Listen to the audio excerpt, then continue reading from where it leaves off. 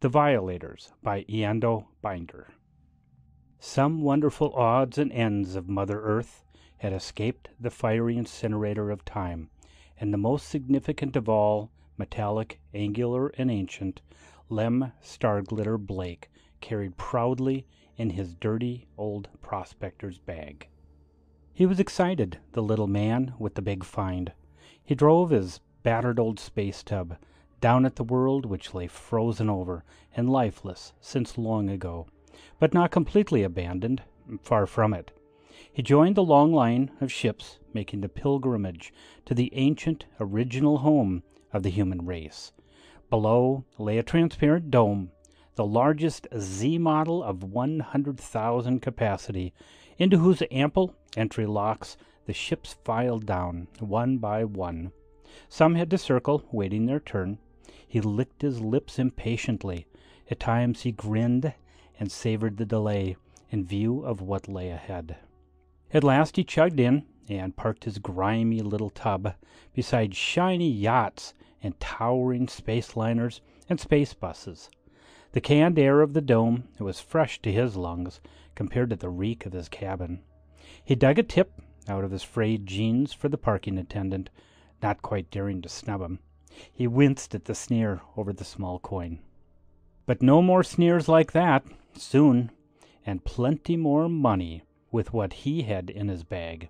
He smiled and mumbled as he walked away, swinging the leather bag at his side, bulging with something angular.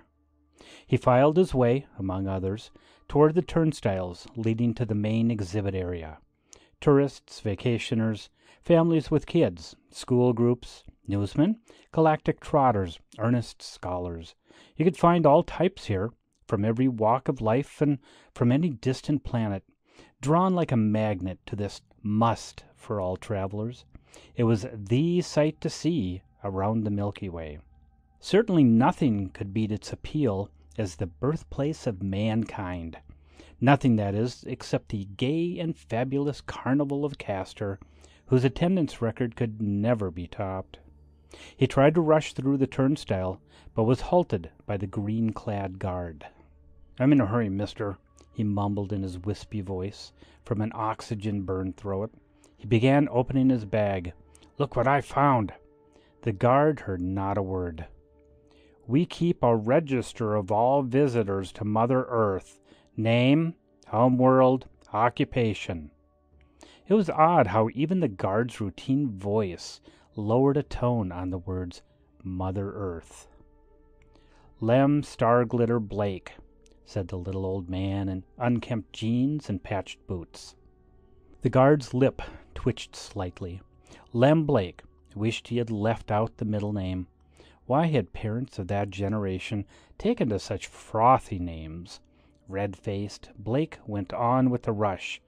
"Born on Antares 4. Prospector for ore strikes. But listen, I made the biggest strike of all. Not ore, but next," said the guard. Lem Blake swallowed the rest and moved on. People wouldn't treat him that way later, he consoled himself in secret gloating, clutching his bag. He could take it for a short time more without bitterness. Another guard eyed the bag sternly. "I must warn you, sir, there is no souvenir hunting allowed here. Understand, sir?" "I'm not going to take anything," Blake tried to protest. "I'm bringing something. Your bag will be emptied and examined when you leave," dismissed the guard. They were all so big and important in their flashy uniforms. But just wait, thought Blake, just wait. We'll see who's big and important later. But Blake could see why they were so cautious. All around, enclosed in the giant plastic bubble, were the hoary ruins of a city, moldered to fragility. If the hordes of visitors were allowed to snatch souvenirs, the place would be picked clean as a bone. "Ancient New York," said a sign. "Main city of home Earth in pre-space days." People stared in the proper awe. Do such time-honored relics of antique glory. It was from this terribly old civilization that the race of starmen had sprung, inheriting the galaxy. Various individual exhibits among the ruins were labeled. A broken wheel, a shred of tapestry under glass, a coil of wire, pottery, bits of jewelry, a bleached human skull. Odds and ends that had escaped the incinerator of time. There wasn't much left after 140 rock-wearing centuries. Priceless, those few dozens of relics. Lem Blake grew excited again at what lay in his bag. It would command a price, maybe enough to stake him to years of good food, new clothes, his tub overhauled, leisure and fun. Maybe more, much more. It all depended. Blake knew all the busy guards would ignore him. He must reach higher authority. He hurried to the central auditorium, where the staff lecturer spoke sonorously to the hushed crowd packed shoulder to elbow. Blake took a long breath at the outer fringes and began squeezing his way closer to the rostrum. It was slow work in the human jam. He heard the speech as he struggled on. Though today we are born and live and die on many worlds, my fellow humans, we all come from the original stock of this particular planet. It was from this small and quite backward 20th century world that mankind leaped to the stars. Lem Blake suddenly choked on a chuckling thought in the dead quiet of the listening throng. A circle of eyes transfixed him at the unspeakable crime. Mumbling apologies, Blake pressed on. Professor John Nova McKay went on with the stock lecture. How many times had it been repeated now? Some 80,000? He himself had delivered it over 1,000 times. It was hard to keep the monotony out of his tones. Ships roared into space at the end of the 20th century, first to explore and pioneer on nearby worlds of the same sun. By the 25th century, they had the hyperdrive, permitting speeds greater than light. Then began the second phase of building a galactic commonwealth. Those were days of glory. The speaker tried to lift his voice on those words, but it fell flat in his own ears. But the audience hung on it, caught in the dramatic thought that their own feet stood where all that had started.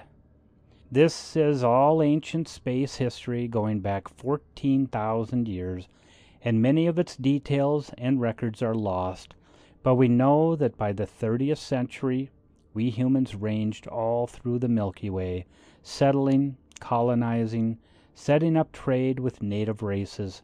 Worlds existed in vast numbers, many habitable. Blake stopped muttering apologies as he elbowed his way, inch by inch. The apologies drew frosty frowns and were the last thing they wanted. They wanted silence. Only Blake's bag insisted on clanking now and then. He kept on doggedly. Professor McKay's voice rolled over the rapt faces.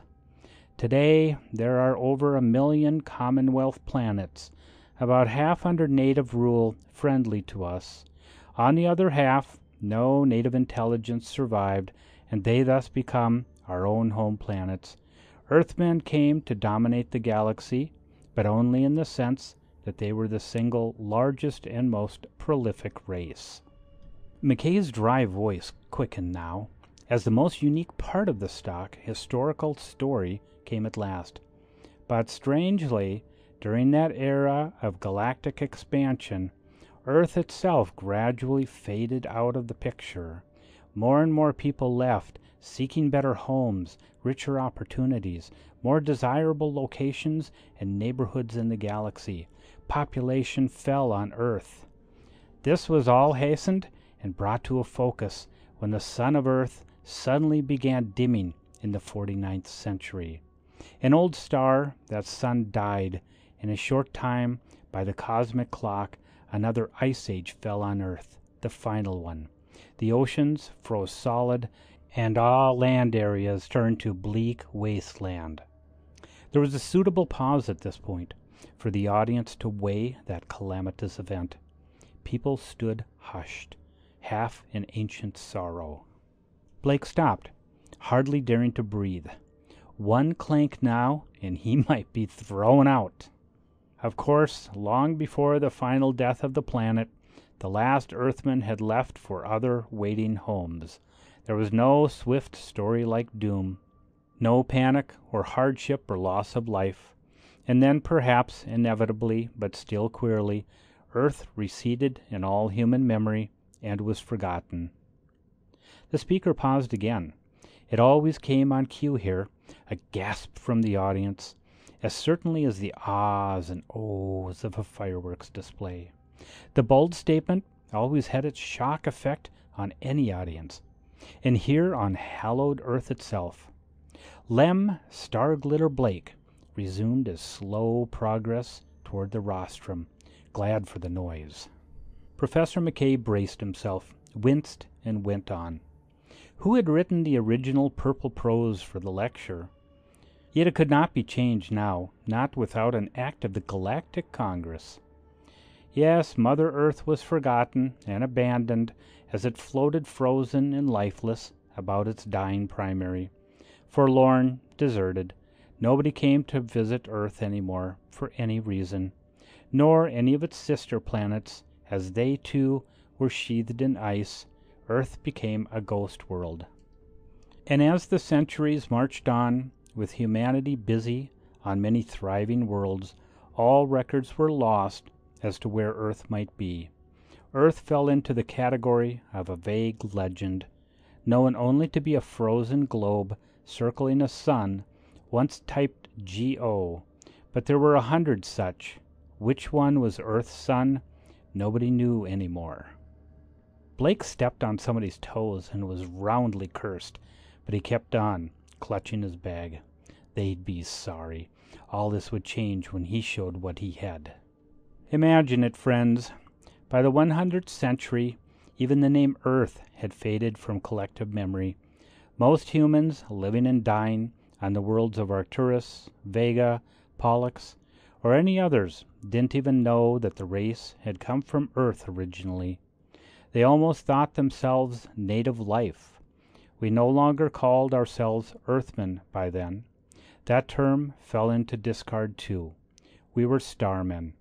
And so, for an age, lonely Earth was lost in space, unsung, unknown, unhallowed. McKay went on by rote, thinking of dinner. It was not till the 130th century that the Galactic Historical Society decided to make a shrine of Mother Earth, original home of the Starmen, as turned up in musty record. But where was Earth? Vague records helped nothing. Picture how aghast they were. Finally, they had to organize a galactic hunt for Earth that took a century. Lem Blake sweated as he forged on through the packed crowd. If only his bag didn't bump against shins, producing two noises, one metallic, the other human and angry. But later, when they heard they wouldn't mind, Blake grinned. Maybe they'll tell of it proudly.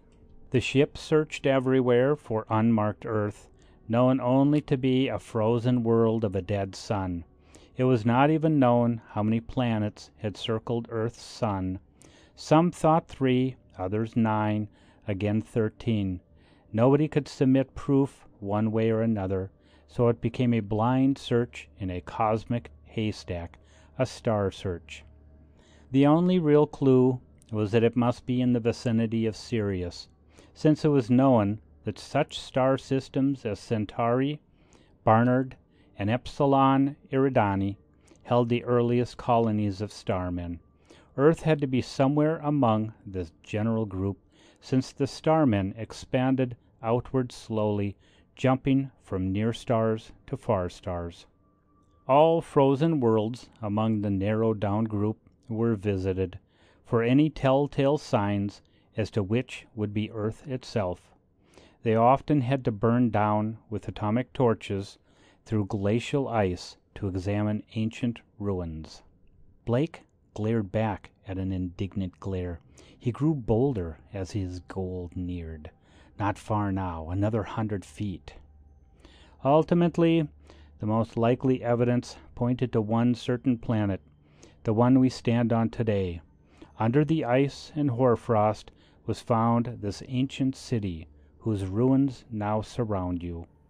A few scraps of chiseled wording on cornerstones match the earliest writings of Earth we know of, at least prior to the 30th century. And so we had found the forgotten world, Mother Earth.